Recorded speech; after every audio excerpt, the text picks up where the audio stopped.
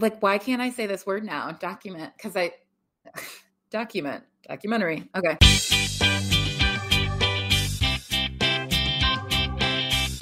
Hey, all you cool cats and kittens. Welcome back to the Feminist Frame. And as you might have guessed, we have decided to talk about what every single other person on the internet is talking about, and that is Tiger King, the 7-part documentary series on Netflix that has taken the internet and the pandemic morale by storm. And here to discuss it with me is my always co-host, Olivia. Hey, how's it going? And I'm Aubrey, and this is our review of Tiger King. So, Olivia, it's almost like a loaded question, but what did you think? Well, first of all, I'm really mad at the internet for making me watch this garbage. So that's what I think. I actually didn't even finish the show. I'm so terribly sorry, but I knew you wanted to talk about it since the internet, is shook with the, events of the Tiger King. So I binged most of it in one day, and I think I stopped. I think it was on the last episode whenever I was just like, I can't do it anymore, and I'll come back to it. And the next day I tried coming back to it, and I was like, I can't go back there. Like, I cannot be in that world again, and that's just gonna have to be enough.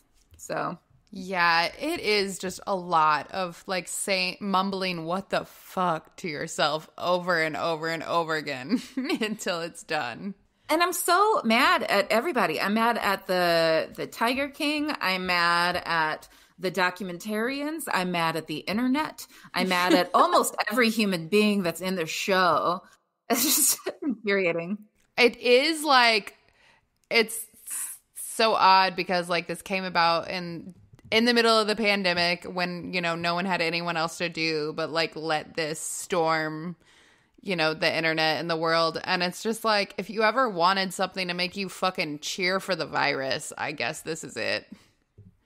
And obviously that's a very callous joke and I don't mean it, but it is just like every single human is garbage. Some maybe saving graces, I don't know. But yeah, for the most part, all garbage. Well, I don't even know where to start with the show. Do you have any suggestions? What layer you want to unpeel first? I will say, like, if we're going to talk about, like, the least of the garbage people, I think, Saf was one of the people that kind of came across as likable and, like, maybe legitimately cared about the animals. And I just found out, actually, from watching Joel McHale, like everyone else, was obsessed with the show and asked Netflix to let him do a follow-up.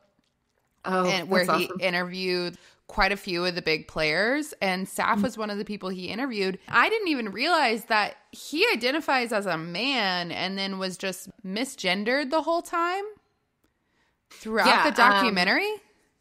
I actually caught some article, I think, where it had a tweet by the one of the guys who created the podcast, Joe Exotic, and he posted something saying, Saf had told him repeatedly that, he's trans, preferred to be called Saf, uses he, him pronouns and stuff. So it was pretty interesting, like, I don't know, careless, I guess, of the documentarians to misgender him or like that. Almost like purposeful if you've already been told. Yeah, I didn't realize that and was like, well, that makes me feel even shittier about the people. I don't know. It's just, Yeah, I mean, I think on top of everything else, like all the other sort of characterizations of the different people, show covers is just, I don't know. I think it's just showing that they don't particularly care about showing the true sides of these people, and they just have an agenda. They have a story that they want to tell, and then that's their focus.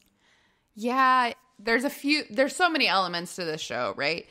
And one is the absolutely egregious, like, animal rights abuses that are very concerning and almost get overshadowed by the time you get past episode 1, and then they like circle back to it a little bit in the ending. That's most frustrating things about this entire show. Like, that they just forget. Sort of like, yeah, it's about, you know, animal abuse.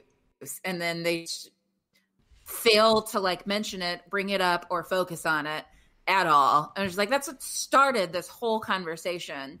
And it's still happening. And I still think it's a bigger part of the story than like where you're leaning to, you know? Yeah, I thought that was super frustrating. Like, and every once in a while, they'll bring it up when it's convenient to make one particular person seem worse, kind of. You know, like with the whole Las Vegas parties and the tiger in the suitcase, which is obviously shitty, but so is the whole thing. Like, I don't know. So it was weird how they like completely lost sight of that. And so did everyone else, kind of like following the narrative of this. But then the flip side of that was like that they didn't really care about the people either. And then it seemed like almost, and I don't know, the documentarians and then also largely the audience use sort of the poverty of the people to be able to write them off too. And it just, it was really icky feeling, the whole thing. It was just like, yeah, I don't know. I think overall, like they're focusing on these people and these events because they think they're weird or strange. Right. And then that's what they're choosing to like highlight. Well, like you said, it kind of overlooks the abuses of the animals. And then you mentioned the documentarians felt like they didn't really care about the people they were filming either. So not only, you know, is there tremendous like animal abuse in here, but like the abuse of people. Absolutely. You know, like we're not talking about Joe's multiple husbands that he probably just preyed upon because they're young, innocent, and addicted to drugs that he supplied for them. But also Doc Antill's whole staff of women. Like, okay, yeah, we do need to talk about Doc Antle too.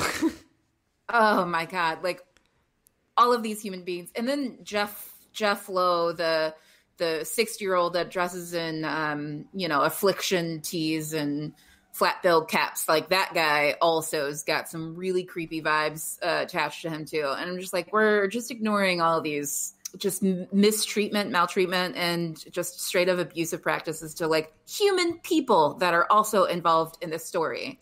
Right. So you just named like 5 different things that I definitely want to get to. But, you know, starting with just like Joe Exotic and his mistreatment of people. Yeah. When it was revealed that he pays his staff almost nothing and then, you know, feeds them like expired Walmart meat. That was also just, goes to the cats. Yeah. Incredibly devastating. And it clearly, like, they talk about how he sort of brought people in who had nothing. Yeah, he picks up people that just got out of, like, prison. And, you know, he's like, I'll save you. Don't worry. Or who are homeless or on the streets. And that's clearly, and especially, you know, you see from Saf and from Josh, who works on his campaign, Josh Dial, you know, that he attracts like some, especially like young, queer, vulnerable people in the horrible red landscape of Oklahoma who have nothing to go to. And he's sort of this like really enigmatic figure and very gay and proud. And so is able to kind of prey upon these young people in a similar way that Doc Antle's able to prey upon young women. And I think they didn't like quite get into it. They say it, but I don't know how much time they actually spent exploring it. But they kind of imply that Joe's first 2 husbands, what were they? Travis and John Finley, weren't. Maybe they weren't even gay, but you know, Joe was just feeding them weed and meth. And that's kind of what hooked them. Right. Like they had video footage of Travis saying, you know, he felt like he was a prisoner. Like, he wasn't even allowed to leave the park. He wasn't allowed to get a job. I mean, the mental and emotional abuse. Yeah, and obviously, if you watch the entire documentary, Travis's story is especially Tragic. Devastating. Yeah, and that it's crazy because I think both of us listened to that podcast about Nexium, and it does just remind me both Joe Exotic and Doc Antle, because they're very similar to me, are just, you know, really charismatic figures that are able to sort of assemble these people around them, and it is so fucking cult-like. Well, and oh my gosh, Doc Antle. Let's cover him, shall we? So first of all, like, I don't know that they're wives technically, but how many young women does he have around him? He surrounds himself, but like, he would prey on young women, like virgins, and that way, you know, that was their first experience. But he's totally controls them. He picks out their outfits. He changes their names. He makes them get body modifications. His name that he changed his name to Bhagavan Antle. Like, yeah. Bhagavan apparently means Lord or something. Like, he's basically setting himself up as the like Lord and, you know, controller of all of this harem of women that he keeps. Yeah, he like made them call him my lord. And then there's tattoos too. And I was like, who does this remind me of? Of fucking Nexium. Like, this is straight up a cult. And like, to draw in these young women, you know, 16 to 18, and come work at a big cat rescue. It's just crazy. I mean, and then you go no contact. Exactly. He's preying off the just innocence the same way Joe Exotic is preying off these, you know, young men that also don't have a good, positive role model, I guess, in their life. Or much life experience. Yeah. Very, very frustrating having to watch this over and over again. And they just like state it as facts and then like move on.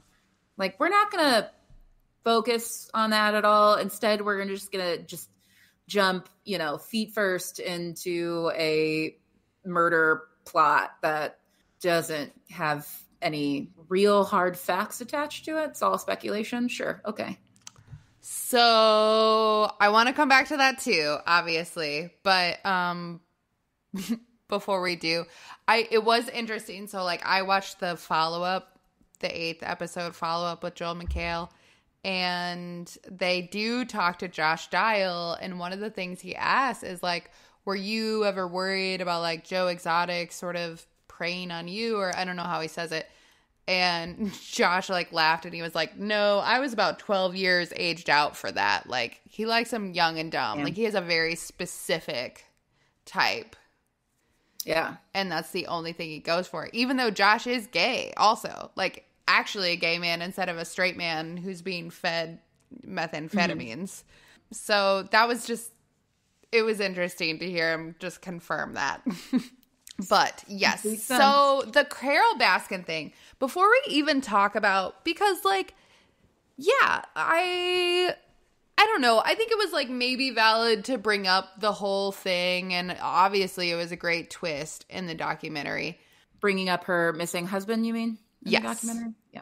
Okay. So that whole thing. But like, the fact that Carol Baskin has come away with the worst reputation of anyone, I feel like, or like, right, has been characterized the worst on the internet is maybe sexism? A failure of this documentary, and also sexism. Yeah.